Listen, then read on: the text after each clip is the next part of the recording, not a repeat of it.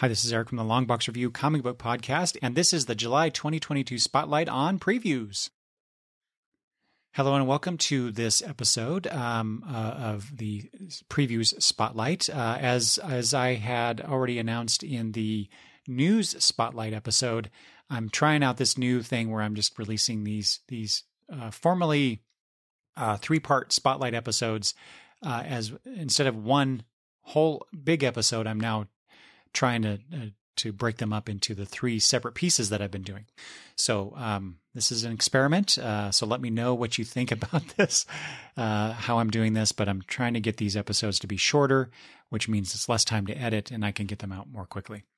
But let's get right into it. This is the Preview Spotlight, where I offer you some things that I found in the Previews catalogs that might interest you, but they definitely interested me in some way. And I'll start off with DC. Just a few things here from DC. The first of which is the DC poster portfolio, George Perez. That's weird that they call it the poster portfolio George Perez. It's the George Perez poster portfolio that is coming out in November. And so, as it says here, DC Comics is proud to present this poster portfolio of covers celebrating the prolific career of renowned artist George Perez. Featuring artwork from the New Teen Titans, Wonder Woman, Crisis on Infinite Earths, and more, this collection spotlights George's penchant for crafting some of the most iconic and unforgettable images in comics. The posters in this volume present but a fraction of the work by this beloved illustrator whose art has touched the hearts of comics fans around the world for generations. And that is the truth. So I was really hoping that DC would do something like this, or put out some sort of collection of some kind to celebrate the art and work of George Perez, and I'm definitely going to be getting this for sure. Next up is, in case you missed it, as I did, and I have been trying to find a copy of this, it's the Grayson Super Spy Omnibus hardcover. So this collects the series Grayson, issues 1 through 20, Grayson's Future's End, Secret Origins number 8, Grayson Annual 1 through 3, Robin War 1 through 2, and Nightwing Rebirth number 1. So yeah, this is the time in the New 52 era where Dick Grayson was considered dead by the public, because he had been unmasked in. I forget now what that comic book series was. Anyway, but then he went undercover as a Spiral agent, and that has that series Grayson is one of my favorites about Dick Grayson. It was just a lot of fun, and so even though I probably have all these issues, I'm gonna get the Super Spy Omnibus for sure.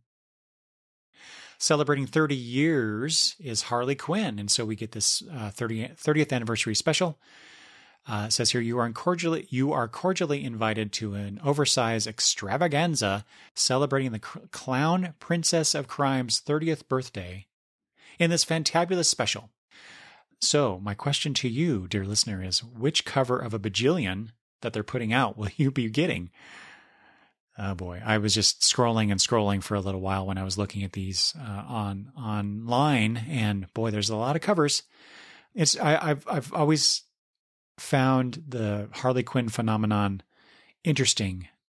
I believe this is correct. She first appeared in the Batman the Animated Series, and then eventually transitioned into comic books, and now she's basically like, after Batman, Superman, and Wonder Woman, she's like the fourth tier of the DC universe. So that's been a fascinating thing to watch develop over the years. I definitely know that Madison, my granddaughter, is a huge Harley Quinn fan. So I probably, I wasn't going to get this, but I'm probably going to have to order it for her. So anyway, also returning, so to speak, much like Grayson, is Human Target. So now we're going to get what they were referring to as season 2, but the back half of the 12-issue series. So issue number 7 is being solicited. As it says here, the acclaimed series returns. And yeah, totally true. Acclaimed. And Christopher Chance has only days left to solve his own murder. The intrepid detective might have met his match, however, when fire smolders into his life. That's not bad. What secrets does this flaming femme fatale hold, and will the human target get burned? Okay. Now, I was fine with the smolders thing. Noir, that makes a lot of sense. But now, taking the metaphor just a little too far. Regardless, I am super stoked about the return of this series. I've talked about this before, I think in a Pollist review episode where I decided to wait for the trade on this. And then the more I saw images from the issues, I had to go find them. And I did. I scoured back issue bins and ordered them online, I think, to get the first 4 issues. Cause I think I pre-ordered 5 and 6 when I came to my senses. So happy to have this come back and finish up that. Greg Smallwood art on that is just phenomenal. So check it out if you haven't. All right, from Marvel, here is All Out Avengers #1. This is by Greg Land and Derek Landy. So, it's just a new Avengers title, but it says introducing the all-new Avengers series that starts in the middle of the explosive action and races to a shocking climax. I guess I'm really just offering this or spotlighting this because there was, or there still is. I don't know. I didn't see it in previews, so I wonder if it's on hiatus or it's just gone. But there was a non-stop Spider-Man series, and so we get non-stop Spider-Man. We get All Out Avengers. So is this the all new, all different branding that Marvel's doing? And why do they feel like we have to? Why does it have to be all this action and shocking climaxes and all that kind of stuff? Is it the movie generation they're catering to? I don't know. It seems like a weird thing. But let's see. So this involves, on the cover, the preview cover image here, we got Captain Marvel, Iron Man, Spider-Man, Thor, Black Panther, Captain America, and Spider-Woman. 2 Spider people in an Avengers book. Well, I guess that was true before. That's not a new thing. Okay. Anyway, I've always enjoyed interactions between Spider-Man and Spider-Woman, and there aren't that many, as far as I've seen. If you know of some great scenes between those 2 characters, please let me know. I'd like to read those. And then finally for Marvel, there is New Mutants number 30, but much like a certain clown princess of crime. This is an anniversary celebration, but this is celebrating the 40th anniversary of X-Men's Youthful Misfits, it says. And so they're just celebrating 40 years of the New Mutants. I remember when that book was a new book coming out. My buddy, I think it was Greg, who was getting that, or it could be Travis, one of the two. Anyway, I was reading New Mutants there with them for a while. One of the variant covers is by co-creator Bob McLeod, and there was a news article that I read recently that was talking about how they were bringing Bob McLeod back to this. I thought that Bob McLeod would be doing more stuff than a cover, but based on this solicitation, it doesn't appear to be that way, unless I missed something. But if you like anniversaries, here's another one. From Image Comics, a new Reckless book. This is book 5, Follow Me Down. So Phillips and Brubaker coming back here for the 5th book. It says here, in the wake of the 1989 earthquake, Ethan takes a trip to San Francisco to search for a missing woman, but almost immediately he finds himself going down a path of darkness and murder in a case unlike anything he's faced before. It says here, this Follow Me Down is the most intense of the Reckless books so far. A must-have for Brubaker and Phillips fans. Yeah, duh. I've been loving these Reckless books, and I'm getting this for sure. Also from Image is The Mighty, a trade paperback collection of the 2009 limited series from DC Comics, not Dark Horse, as a recent news article that I read indicated. Maybe it was a Dark Dark Horse as well, but it was originally from DC Comics because I bought those issues. Okay, so in case you missed this from 2009, as the world's only superhero, Alpha One is a symbol of hope for all mankind, but at what price? While the population is inspired from a distance by their savior, police captain Gabriel Cole gets close enough to discover the mystery behind Alpha One's public origin and that his twisted plans to create a utopia are more dangerous than anyone could have dreamed.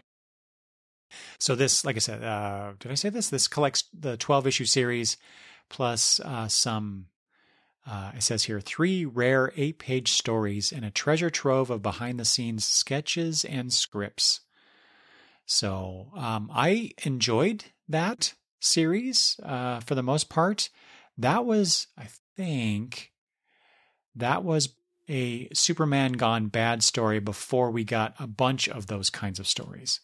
So that was, for the time, it was really interesting to see that progression and how that story unfolded, because it's kind of presented, well, it's a police captain, so, you know, a crime drama type situation, but how it unfolded and the mystery was being solved and how they were resolved, I guess. And then finally from Image, Saga Volume 10, collecting issues 55 to 60 for those who are Saga trade paperback waiters. So you get the next fix for the wonderful series Saga. It says you're celebrating 10 years of Saga. Holy crap! It's been 10 years. Wow, it does not seem like 10 years. Even with the 3-year hiatus that they went on, that seems like that series only just got started like 5 years ago for some reason to me. All right. Next up from Aftershock is Shock Value, a trade paperback collection.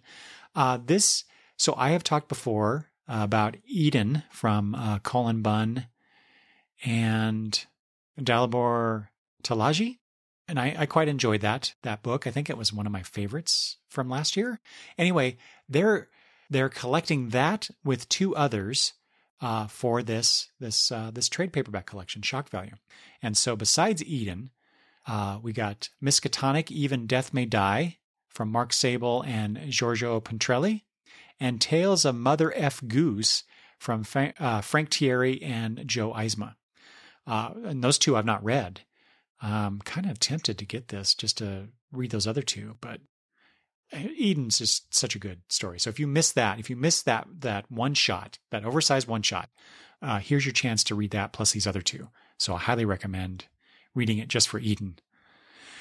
From Boom Studios is a new series, Briar.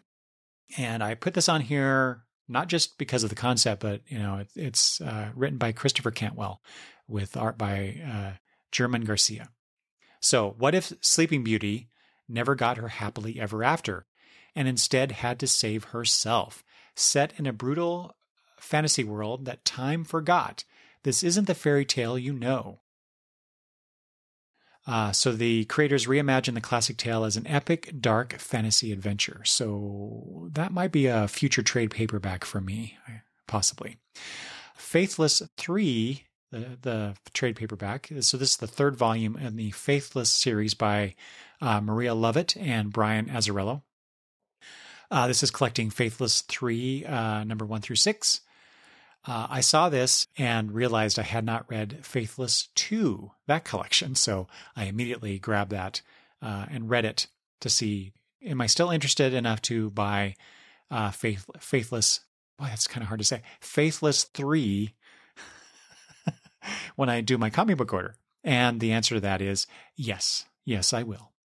If you're not familiar with this, so character Faith, Faith's descent isn't always pretty, but it is sexy as hell. After Faith's paintings take the art world by storm, she vanishes as quickly as she comes, leaving tongues wagging. Is her disappearance a wild publicity stunt, a cry for help from an uninitiated artist, or something altogether too sinister to fathom? With Lewis Thorne, or is it Louis? Behind her catastrophic rise to stardom, who's really to say? So this is I described this on Twitter yesterday as a NC-17, a slow-moving NC-17 horror movie. But it's Maria Lovett is the reason I'm reading this. So yeah, it's definitely interesting, for sure, and somewhat disturbing, I have to admit. So if that sounds something like you would be interested in, there you go. Let's move on to Dark Horse. Here is a hardcover from Ben Lobel and Mark Guggenheim called Fragmentation. When pieces of history from some of the world's most traumatic and horrible events start appearing as fragments of time invading our world, which is why I added it to the list, it threatens all of human existence. One family discovers that their personal tragedy is at the center of everything, making them the only people who can help put an end to the fragmentations. A mind-bending original graphic novel. So yeah, that sounds like something I would like to read. What are the pieces of history that are appearing as fragments? How does all this threaten all of human existence? Just wonderful sci-fi concepts here that they're playing with, and so I'm really curious. Finally, there is, hope I'm saying this right, Salamandre by I.N.J. Culbert, doing everything, at least in this solicitation. So, if you're familiar with the New Deadwardians, which is, I think that's the first work where I encountered I.N.J. Culbert's work. Also, it says here, The Umbrella Academy, You Look Like Death, Everything, and Brink. So there's some of the others that Culbert has worked on. So this is so I'm interested because of the art of the creator here. What is this about? Casper Salamandre is a bereaved young artist who is sent to stay with his enigmatic grandfather in a land ruled under an oppressive regime, where there can be only one loved one, the emperor. In this land where flowers are contraband, music is illegal, and art is created in hiding, Casper discovers a world of art revolutionaries, espionage, and the secret police. His search for answers will bring him face to face with the meaning of sacrifice. But will anything bring him closer to overcoming his loss? That's kind of out of nowhere in that last sentence, but yeah, this is simply because of the creator alone. So I'll have to take a look at this. From IDW, the Earth Divers is a new series from David Gianfelice and Stephen Jones. Okay, so Stephen Jones is a New York Times bestselling author making his ongoing comics debut with this title. The year is 2112, and it's the apocalypse exactly as expected. Rivers receding, oceans rising, civilization crumbling. Humanity has given up hope except for a group of indigenous outcasts who have discovered a time travel portal in a cave in the desert and figured out where everything took a turn for the worst. America. Big surprise. Convinced that the only way to save the world is to rewrite its past, they send one of their own, a reluctant linguist named Tad, on a bloody one-way mission to 1492 to kill Christopher Columbus before he reaches the so-called New World. But there are steep costs to disrupting the timeline, and taking down an icon isn't an easy task for an academic with no technical training and only a wavering moral compass to guide him. That seems like a weird character description bit. Anyway, as the horror of the task ahead unfolds and Tad's commitment is tested, his actions could trigger a devastating new fate for his friends and the future. So they say this is the beginning of an unforgettable, ongoing sci-fi slasher spanning centuries of America's colonial past, to explore the staggering forces of history and the individual choices we make to survive it. So this might be a little too close to home. But man, the idea, the concept here is really intriguing to me. I almost didn't add this next one. This is Star Trek 400 from IDW. But then I saw that Wil Wheaton was involved in this. So it says here, celebrate IDW's 400th issue of Star Trek comics with this monumental issue highlighting fan-favorite eras of the acclaimed series. This collection of minis brings together Star Trek comics veterans in an equal celebration of IDW's Star Trek comics past and future. Let's see, it says, join little Kayla Detmer as seen in Star Trek Discovery, Adventures in the 32nd Century #3, on a new expedition. Visit the Kelvin universe. Witness a heartfelt tale by the Next Generation's very own Wil Wheaton, and more. And there's some other creators here as well. But I normally don't get these kind of things anymore, but I don't know. I'm really curious about what Wil Wheaton has to offer for that Next Generation tale. So I don't know. I might pick this up. It's not like I'm getting any other new Star Trek comic books right now that I want to read. From Scout Comics, I have one thing called Nocturne County, a new series by Axer Anise and James Roche. Not doing great with the names today, Eric. Nocturne County is an adult crime noir set in a classic children's book universe, which is why I added it to this list, as if Dr. Seuss took a few swigs of whimsical whiskey and ran amok through Sin City. I mean, come on, if that doesn't sound interesting to you, I don't know what would. Tales converge and collide in this county built on blood as a rhyming narrative follows an obsessed detective who puts his badge aside to hunt for his missing ex and a little girl in the scariest place of all, her home. Oh, it says here, enjoy the first issue of this non-stop in all caps. There's that non-stop thing again. Non-stop title followed by the entire story collected soon in one volume. Oh, I forgot about that part. Yeah, that's really interesting. So they're going to give you the first issue and then give you the collection. Huh. I'm really curious to how that turns out. Is that a good idea? What do you guys think? I've rarely done that where I bought a first issue of something and then as a tryout to see if I wanted to get the collection. But it's a thing. I know other people that do it, but Scout here is embracing that concept. So that's really interesting. And finally, from Source Point Press is a collection of a series that I've been waiting for, Shelter Division by Ken Perry, Francesco Tomaselli, and Bob Sally. A mastermind is plotting to conquer our very existence. The government has recruited the most abnormal beings to fight this abnormal threat. And those who were the investigated will be given shelter and become the investigators. With the shadows of our society, these outcasts will need to push back against the darkness, or there will be no shelter here. This is collecting the 3-issue miniseries. This was, I remember the description being more compelling than this before, which is why I added it to my wait for the trade list that I have. So it sounds okay. But now I'm wondering why I added it to the list. Anyway, I guess we'll find out. All right, that's all I have for you for the July 2022 Spotlight on Previews. If you have feedback or would like to suggest books that I should be getting that I'm not, or other things you would like to convey to the other listeners, you can do so by emailing me at longboxreview@gmail.com. Text me or leave voice messages at 208-953-1841, or you can converse with me on social media at longboxreview, all one word. Thanks for listening, and I will talk to you soon. Bye-bye.